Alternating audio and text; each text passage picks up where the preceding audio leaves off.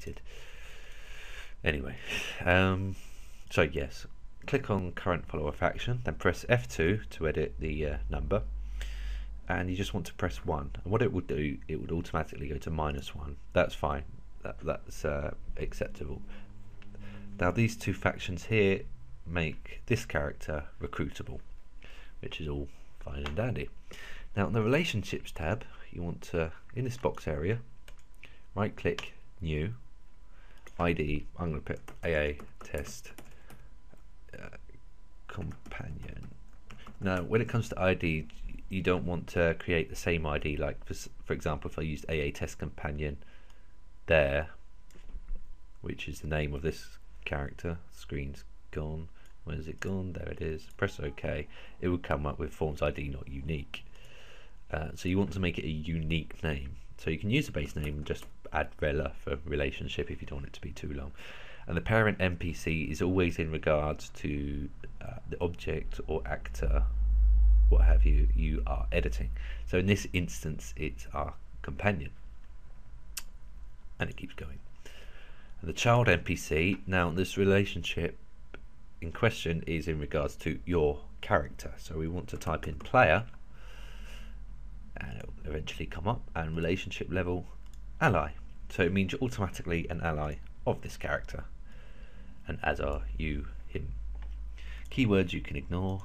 AI data, now ideally you only want unaggressive or aggressive. Very aggressive or frenzied gives them an extremely high chance of them going around killing things. For example, the first time I made a companion, I put to frenzied and loaded him up in Riverwood, and he killed everything basically, without any provocation, and all that aggro came onto my character, and that's something you don't want. So I'm going to go ahead and set in, I would suggest an aggressive maximum on that one. Mood, no real impact on the character except their mannerisms, maybe their tone of voice. It depends on which character, or what type of character you're going to create. I'm going to just put him as disgusted, because that's how I feel today. Late night last night, one too many drinks down the pub. Confidence, right. Right, same again with aggression. You don't want the extremes, so I wouldn't go with cowardly or foolhardy, just to be on the safe side. Well, if you pick cowardly, for example, you made a companion who's cowardly, by all means you can do it if you really want to. First sign of danger, they run for the hills, and maybe it's good for comic effect, but not really useful unless backed into a corner. So I mean, if you, what I would suggest is cautious, average, or brave. Obviously again depending on your character type, so I'm just going to put in brave. Morality, you could pretty much use what you wish for this, but I'm going to use violence against enemies because he's a bit of a bastard. And assistance, you need to have it as helps friends and allies. Combat style, gift filter, aggro radius behavior you can ignore, really, that's no real impact to be honest. AI packages, now in this list, this just gives the character life. So if you tell them to relax, or you didn't recruit them, or you're approaching to recruit them, this just sort of gives them life, makes them more believable, so they're not just sort of standing there looking gauntless.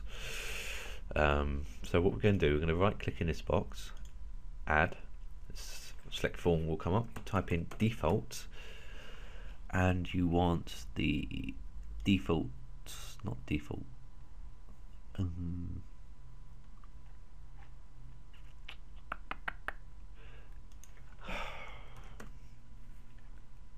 sorry, here we go. Default sandbox editor location 1024, that's what you need for that. And then you want to go down to this default package list and then type in, is it default master? And what these two do, they work in conjunction, and it just makes the character more believable, or when adds life to the character. So you know, when you're in one of the inns and you see the NPCs wandering about and getting on with their daily lives. That's because they usually have default sandbox in it as an AI package list, so it just gives it a little something extra. And default master package is, not sure why that's that. Sorry, default master package list gives them certain mannerisms, responses, makes them seem more human, as it were. Now we're going to go onto the inventory tab here, and you have your outfits. First of all, you can choose your outfits. After I've created this character, I'm going to go over creating a custom outfit using base default armors. But for now, just for show and tell, just give him hide. That's rather a barbarian-esque, as it were. Press on preview to load, and there you go. There we have it. To move the camera, you just hover your mouse over this box area, click down, and just move. Left click, that is. Sorry. Right, we want to give them sword. What I'm going to do is right click new in this box, open this object window here, drop down box, sorry, and you want to type in L for level, so L item wep. Oh, that didn't quite work, did it? L item wep, still didn't work. Okay, we just have to scroll. Oh, it's here anyway. Alright, what the level items does, it gives the companion a weapon corresponding to their level. So you don't want a level 50 companion using a level 1 sword, for example. What this does, this gives make sure the levels up with the character. You can use any one-handed, so it can be mace, sword, war axe, or whatever it's called, or you can use a specific weapon. For this, I'm just going to use great sword, just the standard one, because I don't want him to have too much power in that sword, because again, you don't want them killing everything. And I'm just going to right click new and add a torch. I usually always add torches. It just helps when you're in a really dark, dank dungeon and there's no luminosity there to aid you, except for your own torch.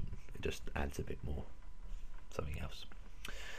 Spell lists. You don't really need to worry about these, to be honest, unless you've got an inkling on idea of what magic spells and perks you wish to have for your character. You can go ahead and just add them, like right click new, and obviously select form will come up. For example, just going to use healing, because I usually always put healing on my companions. I know it's a bit of an oxymoron really, using essential and healing, but if you're in a heated battle, for example, and you're overwhelmed and your companions go down but they're essential, they're down and out of the count for a while, what healing does, it gives them the chance to heal themselves so they don't go down so quick, you know. So every little helps, as they say. Perks, if you want to add a perk, you just right click new, right click add, sorry, and it will come up with this select form list as usual. And I'm just going to pick barbarian, whatever. No, I'm not. What you want to, if you know which perks you want to use, go ahead and type them in this filter. If you don't have a clue what the perk names are, there's plenty of websites. Just go on Google and Google Skyrim character perks or what have you, and there should be a few wiki pages or what have you, and you just go through and add what you wish. But I mean, if you just want him to support, you don't really need all that. He's already programmed to fight and he's got his great sword, so you know, there you go. Sounds, animation, attack data you don't need to worry about. Character gen parts, this is where we alter the face, facial region and hair and colour wise. Now we're going to click on head here, and there's our ugly mofo. Face complexion, choose what you wish from this list. I'm personally going to use rough 2. And hair colour, I usually always use blue black because I like it. And if you want to change the the face here, you don't need to change really, because it's either two choices. You've got the mannequin,